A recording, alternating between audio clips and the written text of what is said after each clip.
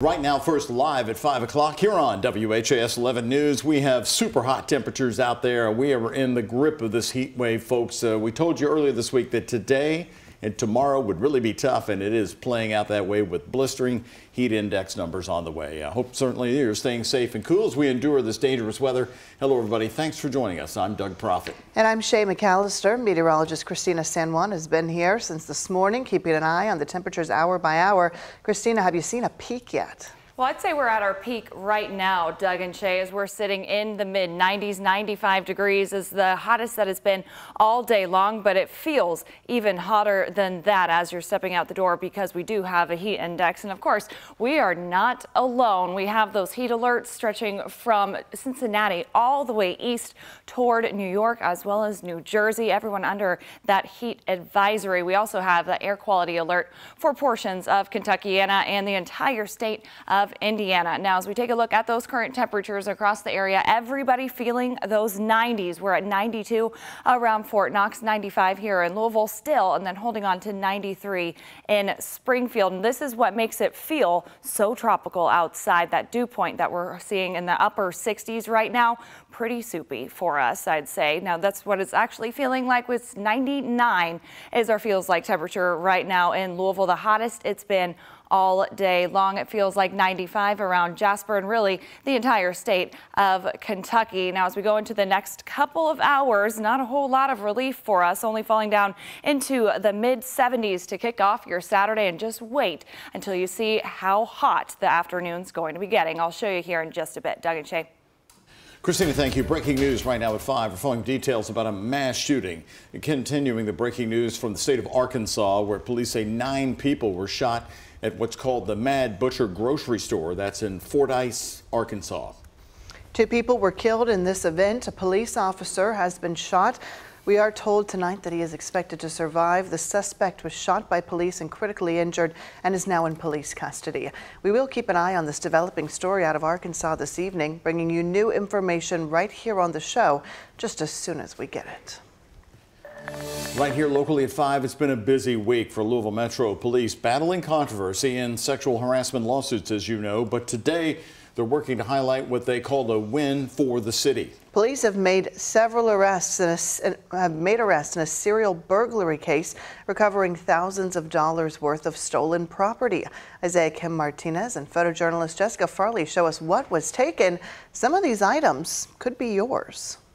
What on the surface look like items from a yard sale are actually evidence of a massive haul recovered by 3rd Division LMPD officers. Sergeant Joey Keeling says so far, 3 suspects are in custody, charged in connection with a string of thefts. Police valuing the stolen property at $50,000 total. It took us a couple weeks to kind of see the pattern that we had. It was obviously a serial burglary. These weren't just random burglaries. Detectives executed search warrants at properties in 2 different neighborhoods in Southwest Jefferson County between PRP and Shively, finding everything from lawnmowers to power tools and drugs. But the houses hit were widespread across the map. So as soon as we opened the cabinet, we knew that one was mine because of the marks on the bottom. Tracy Titus lives along Bardstown Road in the Highlands. She moved into her home back in January, and by May, she ended up being one of the countless victims hit by burglars. Her 6-foot cabinets full of art supplies gone. I went to bed about midnight one night. When I got up at 7 a.m., my garage was wide open and my stuff was gone. And it's clear the criminals weren't picky on what they were taking from homeowners. Well, most of what was recovered was anything from bikes to yard equipment, but it is worth noting police have talked about guns getting into the wrong hands, and one of the items stolen here, exactly that. Albeit a BB gun, authorities have warned stolen weapons are often used in other crimes, a big concern of theirs. We do work hard on the violent crime in this city for sure, but we don't want the community to forget we all are also working on the property crime as well. And for these results, Titus tells me she's appreciative. I was thrilled. I felt like he got on it and he got it done.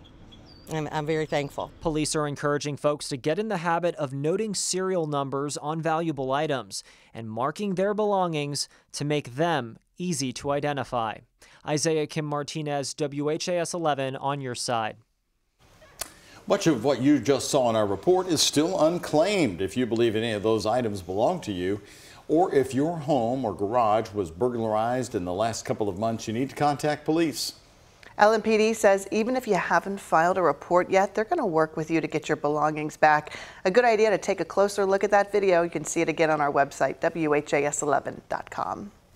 Right now, more local news. The Louisville Metro Council has approved next year's fiscal year budget, allocating nearly half of the over $1 billion to public safety. That money will go to Louisville Fire and EMS, also LMPD to cover personal raises, equipment upgrades, and facility renovations. The budget also includes more than $30 million to create affordable housing.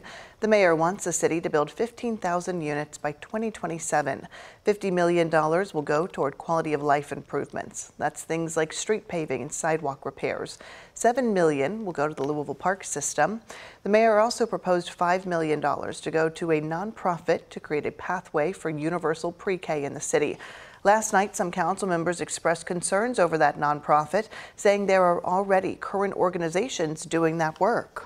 All of those organizations could be funded with that $5 million that we proposed for Thrive by 5. We do not have to accept this budget. We can propose our own budget that addresses the people's need, but there's no political will to do so. So I cannot wholeheartedly vote for something that does not meet the needs. You just heard there from Councilwoman Shamika Parrish-Wright, and ultimately she did join the other council members and approve the budget.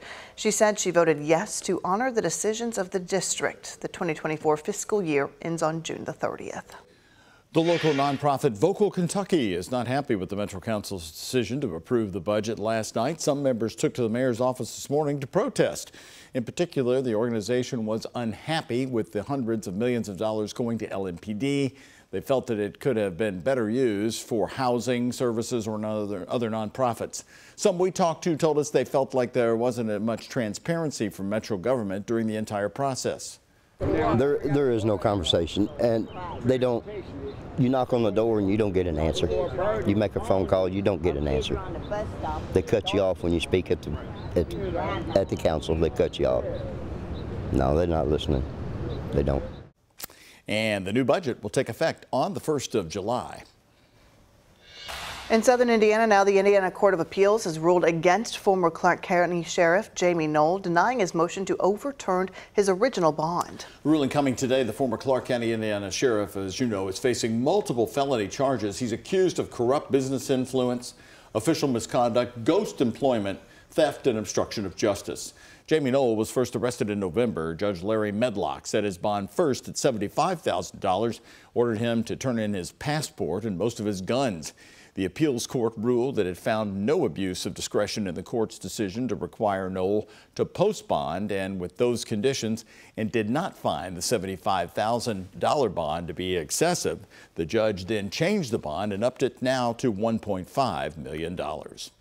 Construction is still ongoing at Louisville's Norton West Louisville Hospital, and they aren't expecting their first patient until November, but things are moving along. Today, we got the first look of the inside look at the progress. This is the first time in 150 years that a hospital will be built west of 9th Street. This new location will offer general surgery, pediatric primary care, orthopedics, and more. Jose Alonso and photojournalist Emma Gefter take us inside.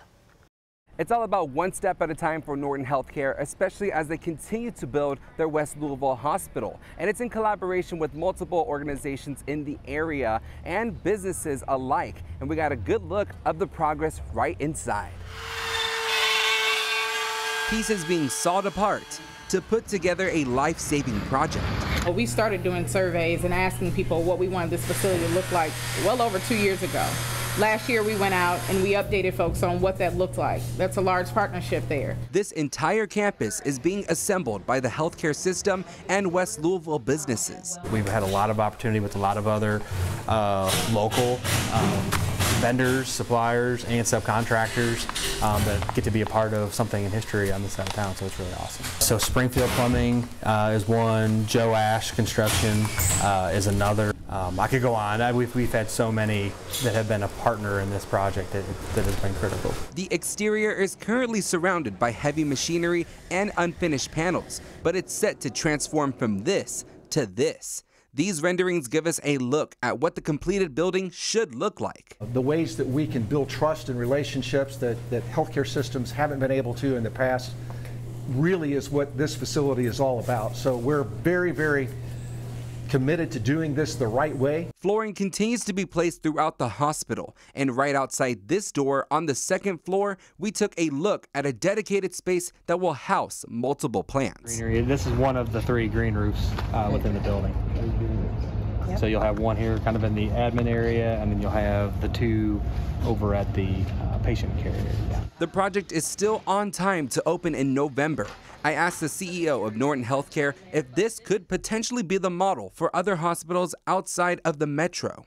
For us here in Louisville, for us in the state of Kentucky, in the region that includes southern Indiana and so many others, it would make sense that we look at this facility and say, does this work in other parts of our community? The view doesn't look as empty as the rooms around the building. But the great thing is you can see the city line right there too. This project will shine a bright light on the community. In Louisville, Jose Alonso, WHAS11 on your side.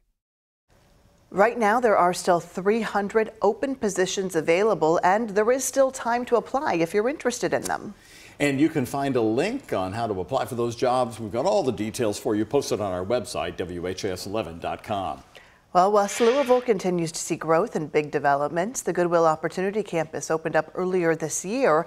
The aim of that project is to provide visitors with business amenities.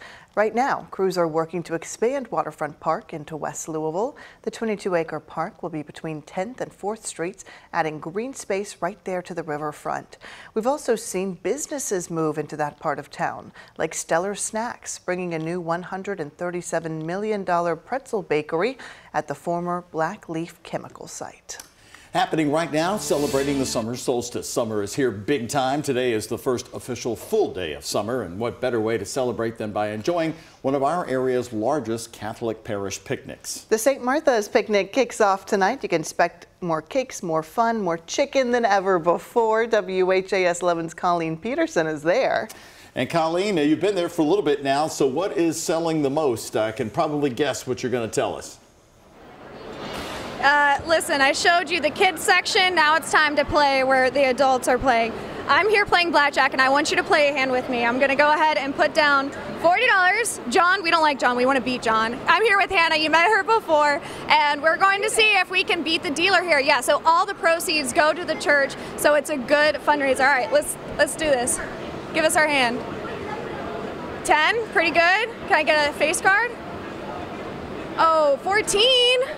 No. Oh, no, that's horrible. I was told you're supposed to stay if it's above a 12. I take the hit. You're going to take the hit? I'm going to stay because you have a dealer has a 3, so you go ahead and she would say to take a hit.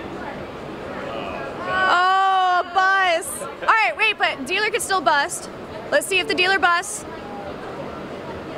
7-14. Hey, too many. Too many. We won. We're beating the dealer. All the proceeds go to the church here. This is a lot of fun. There's an adult section, there's beer, there's a fish fry dinner that goes, and by the way, this is open until midnight, so past kids' bedtime, the parents can come out and play. All the proceeds go to the church. There's a lot of things going on, and we have so much more to talk about here over the next hour. Back to you guys. All right, Colin.